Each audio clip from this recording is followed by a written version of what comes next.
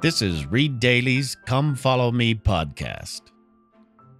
In this podcast series, lesson and scripture audio are combined for a hands-free experience.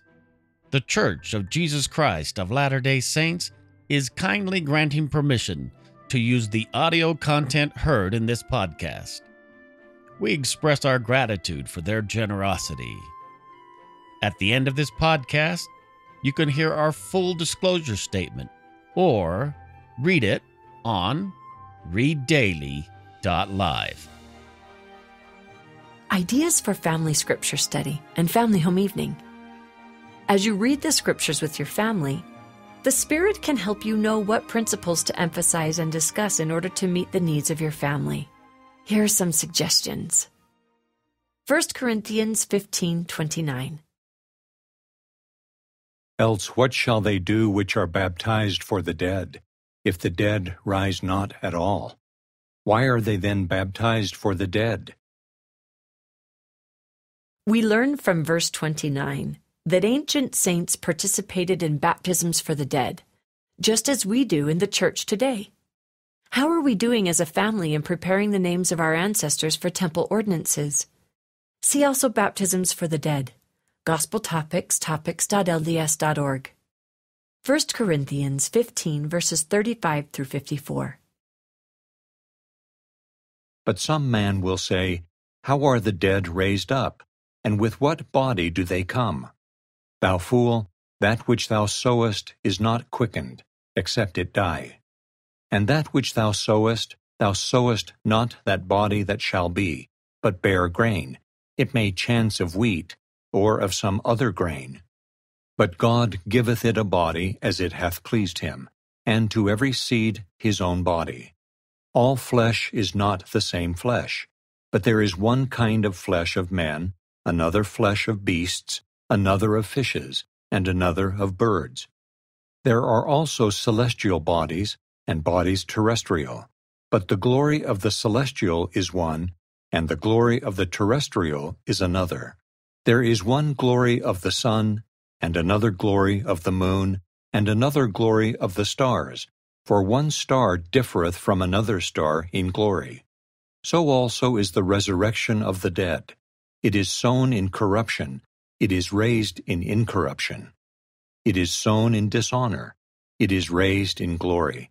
It is sown in weakness, it is raised in power. It is sown a natural body, it is raised a spiritual body. There is a natural body, and there is a spiritual body. And so it is written, the first man, Adam, was made a living soul. The last Adam was made a quickening spirit. Howbeit that was not first which is spiritual, but that which is natural, and afterward that which is spiritual. The first man is of the earth, earthy. The second man is the Lord from heaven. As is the earthy, such are they also that are earthy, and as is the heavenly, such are they also that are heavenly. And as we have borne the image of the earthy, we shall also bear the image of the heavenly. Now this I say, brethren, that flesh and blood cannot inherit the kingdom of God, neither doth corruption inherit incorruption. Behold, I show you a mystery. We shall not all sleep, but we shall all be changed. In a moment, in the twinkling of an eye, at the last trump, for the trumpet shall sound, and the dead shall be raised incorruptible, and we shall be changed. For this corruptible must put on incorruption, and this mortal must put on immortality. So when this corruptible shall have put on incorruption, and this mortal shall have put on immortality, then shall be brought to pass the saying that is written, Death is swallowed up in victory. What objects or pictures could you show to help your family understand some of the terms Paul used to describe how mortal bodies are different from resurrected bodies? For instance, to demonstrate the difference between corruptible and incorruptible, see verses 52 through 54. You could show metal that has rusted, such as iron, and metal that doesn't rust, such as stainless steel. Or you could contrast something weak with something powerful. See verse 43. 1 Corinthians chapter 15, verses 55 through 57.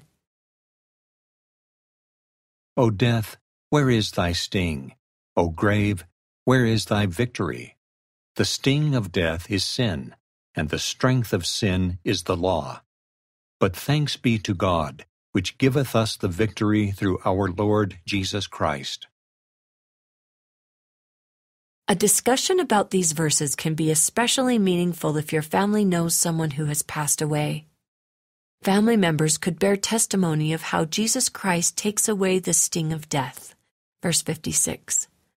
Elder Paul V. Johnson's message, "And There Shall Be No More Death," in the Ensigner Liahona, May 2016, could be a good addition to your discussion. 1 Corinthians 16:13.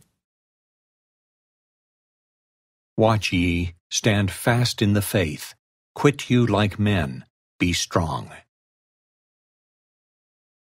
To help your family members relate to this verse, you could draw a circle on the ground and instruct a family member to stand fast inside it while blindfolded, as others try to remove him or her from the circle. What difference does it make when the family member in the circle is not blindfolded and can watch? What can we do to stand strong in our lives when we are tempted to make bad choices? Improving personal study. Look for patterns. In the scriptures, we find patterns that show how the Lord does his work. What patterns do you find in 1 Corinthians 14 that help us understand how to teach and edify one another? See also Doctrine and Covenants, section 50, verses 13 through 23. Thank you for listening to Read Daily's Come Follow Me podcast. Please share this podcast with family members and friends who can find us on readdaily.live or their favorite podcast application. The Intellectual Property Department of The Church of Jesus Christ of Latter-day Saints is kindly granting permission to use the audio content heard in this podcast. We express our gratitude for their generosity. Along with granting permission, they ask that we make the following statement. Any products offered by readdaily.live are neither made, provided, approved, nor endorsed by Intellectual Reserve, Inc. or The Church of Jesus Christ of Latter-day Saints. Any content or opinions expressed, implied, or included with any goods or services offered by readdaily.live are solely those of Howard Patrick Holman, and not those of Intellectual Reserve, Inc. or The Church of Jesus Christ of Latter-day Saints.